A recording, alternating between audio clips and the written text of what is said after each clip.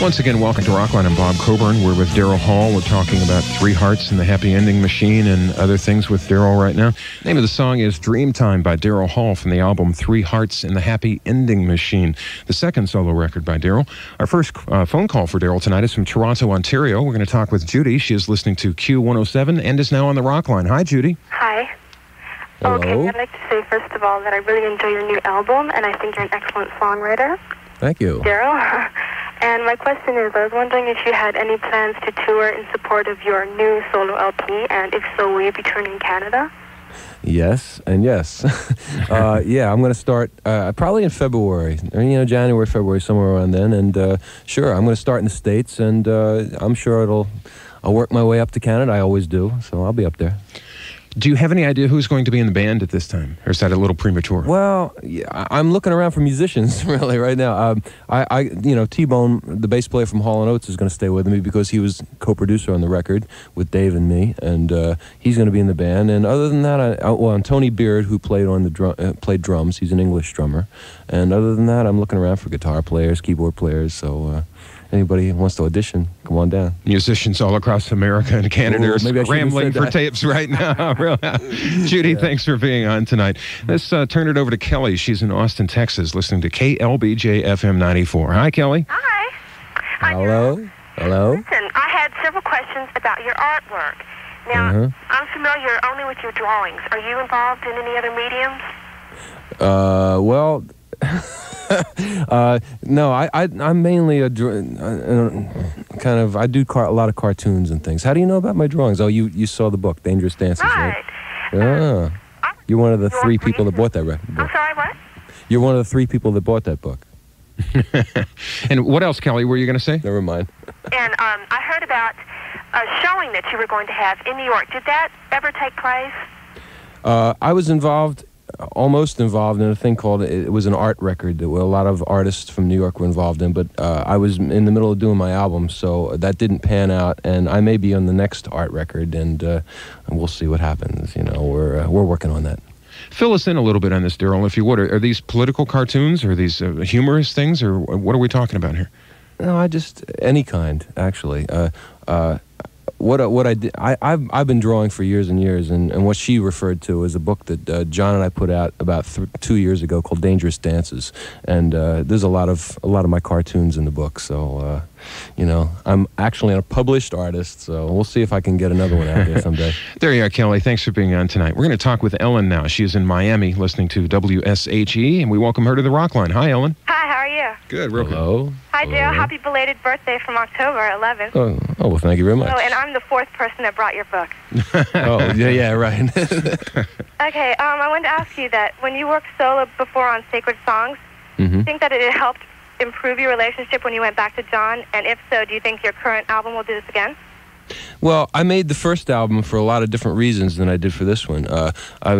When I made that was a long time ago. It was 1978 I made that album. It was released in 1980, but I think that at that part of that, in the late 70s, John and I were really kind of experimenting with our musical style, trying to get a focus together, and trying to figure out what the best way to put our music across. And I think that first album, the Sacred Songs album, was an extension of that.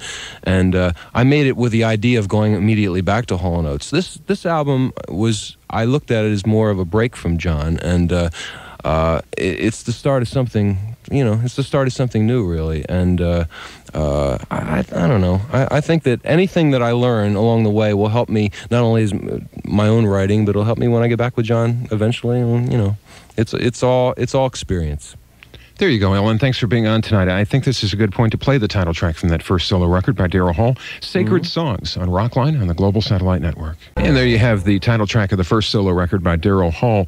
We have a call from Stacy. She is in Carl Junction, Missouri, listening to 92 FM in Joplin. Hi, Stacy. Hi. Hello? Hi, Daryl. I just want to know how you came up with the title for your new album. I write lots of things in my journals, and I just put like ideas down, and I don't really even know where that came from. But I was taking pictures for my album cover, and I was sticking them in my journal. And one day I opened it up, and there was a picture which looks a lot like the album cover. And over that, I had written at some point, Three Hearts and the Happy Ending Machine. And I looked at the cover, and I looked at the title, and I said, that looks good. That looks like it fits together. So that's really where it came from. So it's enigmatic to you, too? Yeah, actually it is. I don't really know what I was thinking about when I wrote it. I mean, I know what it means to me now, but I don't know why I wrote it in the first place. There you go, Stacy. Thanks for being on tonight. Let's talk to Teresa now. She's in Ceresco, Nebraska, listening to Q102 in Lincoln. Good evening. Hi, this is a fantasy come true for me. Uh-oh. Probably not for you, but for me. Well, it might be for me. I don't know. Could you say hi to Teresa and Carol? Hello, Teresa and Carol. Oh, that's wonderful. I've got 2 questions. Yes? First of all, we're looking forward to see you back in Nebraska. Yeah, I'll be back. Oh, and is that Sarah Allen on the Dreamtime video? Let me see. No, it's not. It's not Sarah. Good.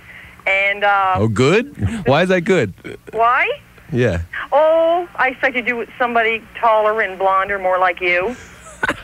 Well, she's taller than that, but she's not blonder than that. Oh, she's not blonder. No. You know. Okay, now, this is really important.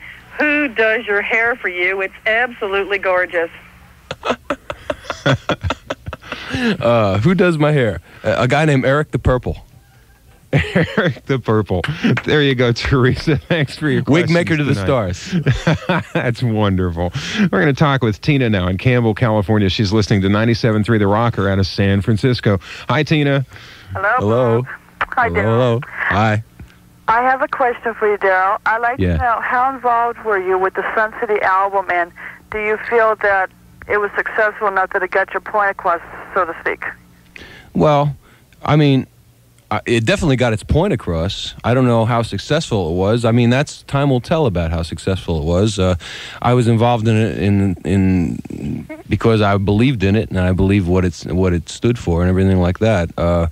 Like I say, I don't know. I mean, what the long-term implications are, I don't know. You know, I mean, it was an angry album. I think that's why it didn't have the impact that maybe some of the other things that happened in that year.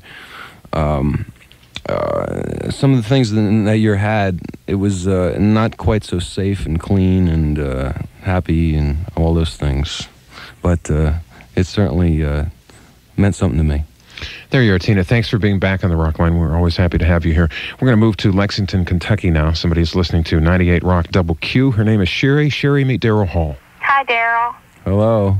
Hi. I'm curious as to why you decided to co-produce this album as to just producing it yourself. Because I like working with other people. I mean, obviously, because I worked with another person for years and years. And I like bouncing ideas off other people. And Dave Stewart kind of happened by accident, as I said before. And I'm glad he did. And I thought it was pretty interesting. Thank you, Sherry. We're now going to play another song from the album Three Hearts and the Happy Ending Machine. This one is called Let It Out by Daryl Hall on Rockline. Let It Out is the name of that song from the Three Hearts album. I was asking Daryl at the beginning of the song, who is that on guitar? Jamie West Oram from The Fix plays guitar on that track. We have a call now from Wausau, Wisconsin. FM 95 is our affiliate. And we welcome to the Rockline Amy. Hi. Hello. Hi, Daryl. Hi, how are you? Great. This is terrific. I always wanted to talk to you. Yeah. My question is, how did it come about that Bob Geldof and Joni Mitchell ended up on your album? Well, because they're friends of mine. That's really it. I saw Joni on an airplane, and she was going to England with me, and she was going to be there, and I said, why don't you just come down to the studio and sing on the song? And I'm really glad she did. And Bob was just around. He was just sitting in the studio listening, so I forced him to get behind a microphone and sing, and he didn't want to, but I made him do it. Joni is on Right as Rain, and Bob is on Only a Vision and also Next Step. Amy, thank you for your call. We'll speak with Lorinda now in Ottawa, Ontario, listening to Shay FM. Hi, Lorinda. Hello, Bob. Hi. To say that it was a great special you had on for Genesis a couple weeks ago. Oh, thank you. Thank you. It was a fun show. Okay, and hello, Daryl. Hi. I have 2 questions for you tonight. Mm-hmm. Okay, the first one is, how did you come about choosing your band members for your album? They really just were people that I really liked, and they were available. That's basically it. I was in London, and it was just whoever happened to be around. And you had another question, Lorinda? Yes. And how did it come about for you? Pardon me, for you and John to perform with Kendricks and Ruffin? Well, I knew the Temptations from when I was a kid, really, and back in the late '60s. And when we were asked to play the Apollo Theater in New York City about a year ago, the Apollo Theater was the kind of place that I started in. I used to play places like that, so I figured if I was going to go back to my roots, I might as well bring some of the people that meant something to me back in those days. So I asked them, and they accepted. Some terrific moments watching you perform with them, by the way. Lorinda, thanks for being on the air tonight. That had to be as big a thrill for you, Daryl, as it was for us watching. Yeah, that was an indescribable feeling, I got to say. Let's go back to your original home turf. We have a call from Philadelphia. We're going to talk with Joey. She's listening to 94 YSP. Hi. Mm-hmm. Hi, Daryl. How you doing? I'm doing pretty good. Great. And listen, I saw you on your tour when you were in Philadelphia with the Big Boom concert, and it was really great. Oh, thanks. I was wondering, first of all, when you tour again, are you going to be coming back down to home? Yeah, I think I'll be in Philadelphia. I usually wind up in Philadelphia at some point, but yeah, I'll be there. The other thing was, will you be doing any of the Hall & Oates things when you do your new tour? No, I don't think so. I think I can put a set together without doing Hall & Oates songs, and there would be no point in that. If I wanted to play Hall & Oates songs, I'd bring John along, and we'd do a Hall & Oates tour. There you go. That's simple, Joey. Sounds like a good answer to me. Now, we're faced in just a moment with playing a Hall & Oates classic and not having time left for telephone calls or doing the telephone calls, and I have a feeling you want to talk to Daryl. So that's what we're going to do. More telephone time with Daryl Hall coming up in just one moment. Your number to call is toll-free. It's 1-800-344-ROCK. We're talking rock and roll on Rockline.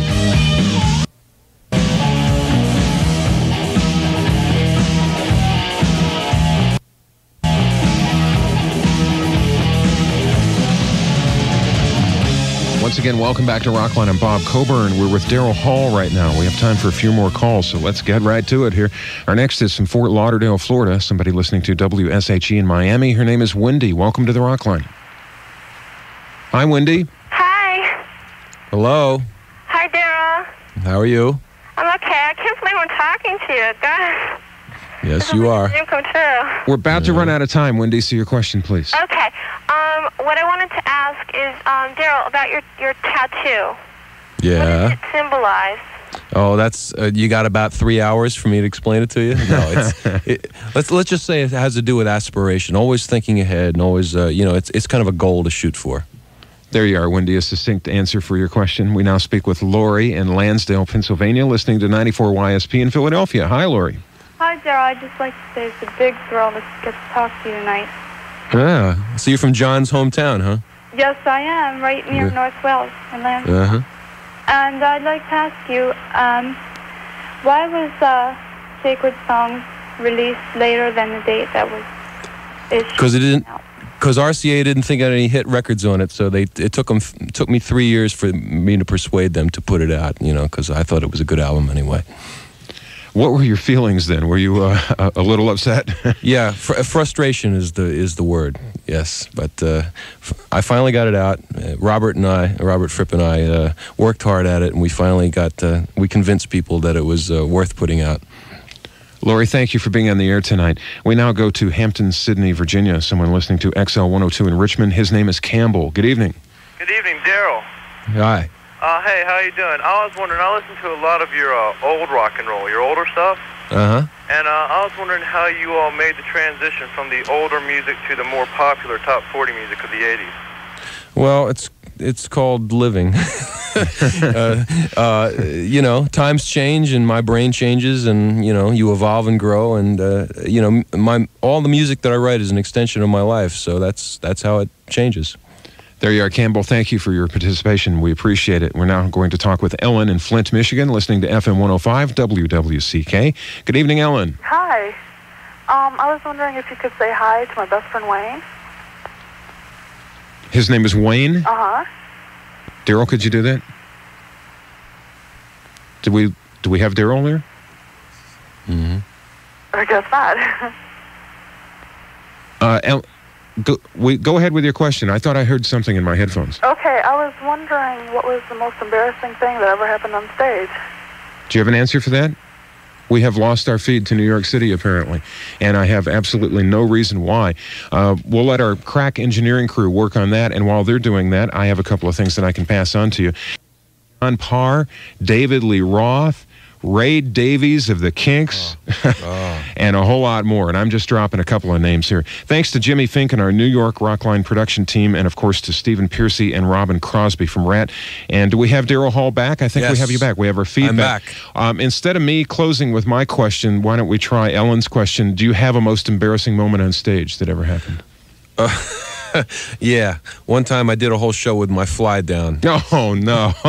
Yes, and I don't wear underwear. Now, that's embarrassing. Now, Daryl, in closing here, I understand that you have been in rehearsal for David Letterman. When will you be on, and are you going to play with Paul Schaefer and the band? Yeah, I'm going to be on Wednesday, and yeah, we're playing with Paul and the boys, and I also brought some of my players in. T-Bone and G. Smith is playing, so it should be an interesting show. Well, if I'm not up, I'll crank out the old VCR. I'll watch it one way or another. Daryl, It's been a pleasure talking with you. Thank you for a great album, and I wish you good luck in your solo endeavors in the years to come. All right, thank you. I'm BC, and I'll be seeing you in a week.